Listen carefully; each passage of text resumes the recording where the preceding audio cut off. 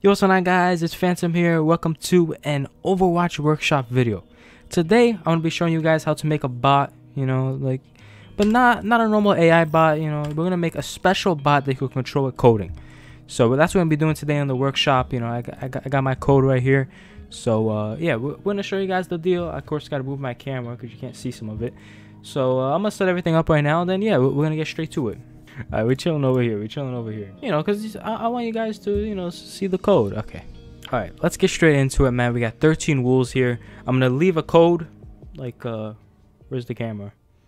Oh my god. Right there. Yes, sir. I'm going to put a code right there, alright? So, you guys could go there. Just put in all these settings real quick, So, if you guys want to be lazy, no, I'm trying. Do that, but if you guys want to stick around and learn what the code is actually doing, then, which could be useful. It's very useful because you might want to make some changes here and there. So, definitely make sure to stick by. I mean, really, you could just put the code in and leave, but I mean, you do you, man. All right, we're going to start off talking about this, man. We're going to start with the primary bot. Let's first really touch on what's going on here. We're creating a bot, which is, it's like a dummy bot, basically, if I want to, yeah, it's a dummy bot, which you control with coding. And basically, you can make it do various things. It's really cool. You can make a whole game out of it, like I did, which I'm working on. It'll be out soon, maybe, I don't know.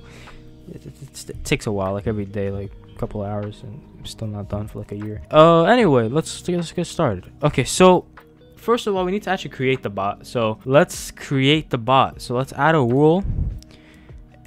And I'll call it bot creation. Well, if you were to just put the code in, you're already going to see this. So technically, you don't gotta do what I'm doing. I'm going to put ongoing each player on team 1. For now, we're just going to make it a button command. That's the most simple way. Is button pressed? We'll just do that. Well, is button held? And we could do interact, I guess. Event player button interact. So whenever I hit the interact button, that'll be like kind of the summon button, I guess. Create dummy bot. And then here you can select what bot it's going to be. I'll do a Cassidy. Why not? On team 2. That's where it's going to be. Slot, yeah, that's fine. And the position is going to be event player. So he's basically going to spawn on me. And he's going to be facing me as well. Just like that. Perfect. That's how we're going to create our dummy bot. There we go. So we have a basic bot creation. Of course, you could, mess with that a whole bunch. But we just want something basic right now. Just so I can show you guys what's going on. Okay, so the bot should be created, and here are the rules to control the bot, which we're going to talk about right now. Primary bot. The basic rule of the bot is to copy you. So whenever I hit primary fire, he's going to hit primary fire. Whenever I hit secondary, he's going to hit secondary. Crouch, jump, ability 1, ability 2. That's the basics of it. And then we have something called auto attack, which will basically whenever he's close to me, he's going to start attacking, which could be good for like a Reinhardt dummy bot. But you could raise the number so he shoots from farther away. In my situation where it's going to be Cassidy, we're going to go into that all a little later. Right now, let's focus on the main copying functions first. So primary bot, what's going on here? First of all, we have ongoing each player. Team is team 1, player all. Conditions and actions. To put this very quickly, conditions are what needs to happen for the action to come true. That's what it is simply. So the two conditions I have is button held, event player, button primary fire equals true, which also looks like this. And my second condition is alive, event player equals true. Once these two conditions are met, which event player is referring to me, it's referring to team 1, it's referring to me. So every time you see event player here, it's referring to me because it says team 1 right there. So it's ongoing each player on team 1. That's the event player. Whenever I hit primary fire, and if I'm alive, he's going to press button. All living players on team 2, button primary fire. So whenever I hit primary fire, all players on team 2 that are alive will hit primary fire as well. That's what this is basically saying. It's the same thing with secondary fire, except there's 2 of them. There's a secondary and there's a secondary let go. If you use Reinhardt, you have to have a let go because he's just going to hold his shield up all the time. So we are going to need this let go command as well to kind of control that. But okay, so we have secondary here. It's the same thing except we change primary fire to secondary fire. So look, is button held, event player referring to me, button secondary fire equals true, and is alive, event player equals true. Basically the same thing as this. It's just I changed this, primary fire, secondary fire. Start holding button. It's not press button, it's start holding button. all living players, team 2, button secondary fire. So that'll look like this. Basically the same thing. Why do I look so dark? About to set up a light. Hold up. Boom. Yes, sir. Now, secondary let go. Ongoing each player, team 1, all. Is button held, event player, button secondary fire equals false, which means that I've let go of the secondary fire button. And I'm alive, you know, we always gotta make sure of that as well. Stop holding button. All living players, team 2, button secondary fire. So, he was holding it. Whenever I stop holding it, he stops holding it. That's the vibe right now. That's what's going on here. Moving on to crouch. Same kind of thing as the other one. There's a hold and there's a let go. Basically the same thing here. I don't really got it. It's the same exact thing. I just changed the button to crouch. So is button held, event player equals crouch. All of that is alive. Start holding button crouch on their team. And we see it here as well. Is button crouch equals false. Is alive. Stop holding the button. Same kind of thing as the secondary fire, just for the crouch. There we got jump. Is button held, event player jump equals shoot. Is alive, event player equals shoot. Press button, all living players, team 2, button jump. Okay, now we got ability 1. I'm sure you could guess what it is. It's, if I hold ability 1, he's gonna press it. Same with ability 2. So yeah, there's that as well. In case you guys are writing the code, I'll just leave this up for a second. But really, just put the code in, bro. I mean, that I put in the video right there. It'll be. I'm horrible at this. Forget it.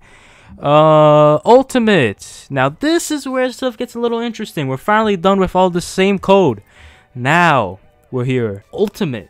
Very interesting. Very interesting. I do not have the ultimate set to where if I hit ultimate, he hits ultimate. No. Okay. It's all different. It's very unique. Team 1, I'm going each player all. You know the vibes. Is in line of sight. Okay. Event player, all players on team 2. Barriers do not block LOS equals true. Is a live event player equals true. Press button. All living players, team 2, button ultimate. Time to explain this? Sure. This is basically just saying if I'm in the line of sight with this player and barriers are not going to block that line of sight, you could put this on if you want. This will basically mean that they will not ult if there's like a barrier. Well, if you have enemy barriers, yeah. So let's just say I'm Reinhardt. The guy's about to open, I put my barrier up, he's not going to ult. He's going to wait for my barrier to go down, then he's going to ult. Something like that. That would be enemy barriers. And all barriers would be, if their Reinhardt even puts up a shield, the guy behind them will ult. Something like that. But I just have it on barriers do not block LOS. But you could put on, I think enemy is a pretty fair one to put it on. I'll actually put it on enemy. Yeah, why not?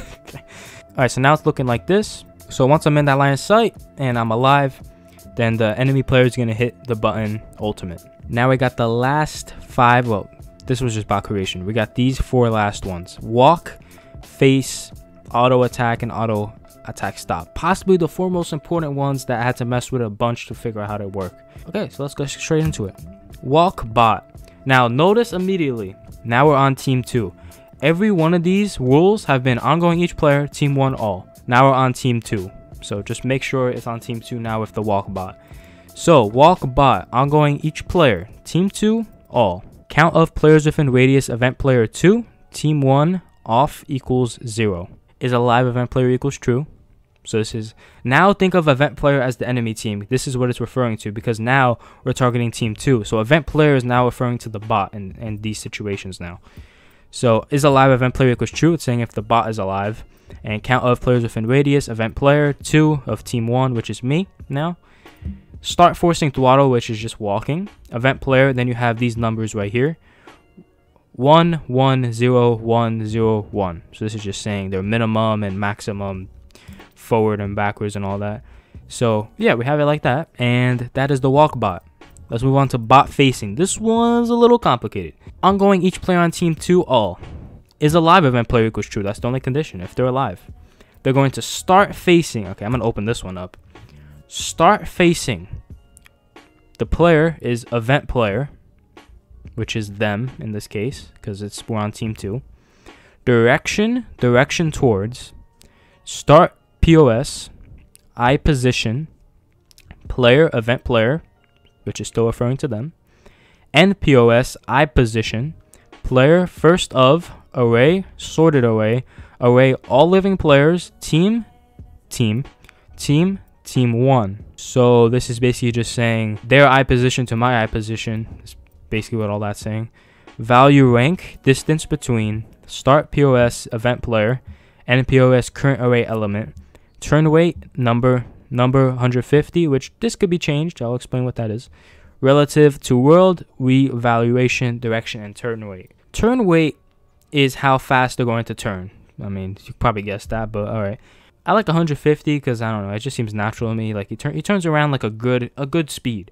But you guys can mess with this all you want. The higher the number, the faster he's gonna turn, and the lower the number, the longer time he's gonna turn. Okay, I don't know why I had such a hard time saying all that. Okay, now we get to the last two things: auto attack and auto attack stop. Let's open them up. Ongoing each player, team 2 all. Count of players within radius, event player 4, team 1 off, is greater than 0. That's what this looks like. Okay. Is alive event player equals true. Remember, event player is always referring to the bot now because we're on team 2. Start holding button, event player, button, primary fire. What's going on here? Let's talk about it. This is all this is saying, whenever he's within the radius of 4 to me, he's basically going to primary fire. So whenever he gets, I don't really know what the 4 is, to be honest. I guess it's 4 meters. Okay, I'm sorry. I don't know, bro. To keep this simple, when you increase this, he's going to be able to use his primary fire from a longer distance, which is what I'm actually going to up right now to like 12. And the reason I'm doing that is because my bot is going to be Cassidy. So I want him to be at a good range shooting me auto. So I'm gonna put down 12. 4 was set for like Reinhardt. That's pretty good for Reinhardt.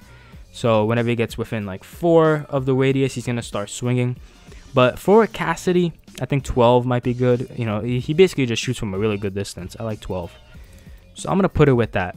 Okay, then we have auto attack bot stop, which is basically the same thing as this, except well, it's basically saying it equals 0 instead of being greater than 0. And we have to match the distance now, so let's make this 12. So 12 and 12. We should always match the auto attack bot with the auto attack bot stop because they work together. So always have the range on the same number. And is alive event player equals true. Stop holding button instead of start. So now we're going to stop holding button, event player, primary fire. There it is. There's how to create a basic bot. And we're going to test it out now to make sure it works. And I didn't just fail miserably. So let's test that out. See what will happen. Oh yeah, I didn't even show you guys. If I crouch, he'll crouch. If I jump, he'll jump. If I use ability 1, he'll use ability 1. Same with ability 2. That was not a good idea. I still survived it. Take that L. If you want the dude to just have unlimited range, right? Put this stop holding button to just start holding button. Start holding button. So now basically this is saying to start holding button, this is saying to start holding button. So he's never really gonna stop. He's just gonna shoot like crazy. Now this could be good if you're having some problems like I was with the auto attack. I put this to start and sometimes it was actually working better. Let's test out right now how it's working. Actually, let me go Reaper because I got the buff on him right now. So let's spawn him in. The dude's just gonna shoot like, I should have increased my health. But look, he's just gonna keep shooting, bro. And I kind of like it like that. I don't really like him to stop with the range because he's Cassidy. You know? He just keeps shooting you. So with this, I kind of like it to set it up like that. But with certain heroes, you might not want that, of course. But for me, this is how I actually like to set it up. I like to have it on start holding button and start holding button. That's just how I like to set it up. But yeah, I mean, it's your choice. You could put this on stop holding button or start holding button. So of course there is other ways to summon them. It's just this is the easiest way I could do really quick. If you guys want me to cover more stuff like this, of course I will. There he is. Jeez, man. Okay. But anyway. Okay, listen. He got aimbot. Look at this. Look at this dude, bro. How am I supposed to compete with that? I mean, bro. My hands are tied here, man. Bro, what you shoot? I'm just getting rolled by this guy, man. So, this dude alone in the whole clip, bro. Okay. Yeah, shoot him. Yeah. Okay, I didn't do nothing there. Don't worry, I got him. Well, he's actually so dead. Get out of my sight, man. Like I said, I could cover a bunch of more stuff. I just want... Bro, this dude is tripping. Dude is mad, man. What did I do to you? You hear him spraying the wall in his spawn room, bro. Dude is tripping out right now. Bro. This is so rigged, man. Also, in my game, I've created like custom ability. My game isn't out yet, by the way. Like my little custom game for Overwatch. I've been working on it like crazy, but I'm basically making like separate abilities for each hero. If you guys care, you know. Oh my god, this guy, man. Share code. Here you go. Here you go, guys. You know. So if you guys want to show like an advanced bot, you can have him do crazy stuff like with Wine, have him like auto charge when you're in line of sight, stuff like that. If you guys want that, let me know in the comments down below. And if you don't, well, okay, that's too bad. All right, it's a tough scene. On that note, I'm out. Thank you guys so much for watching, and I'll see you in the next video. Peace out.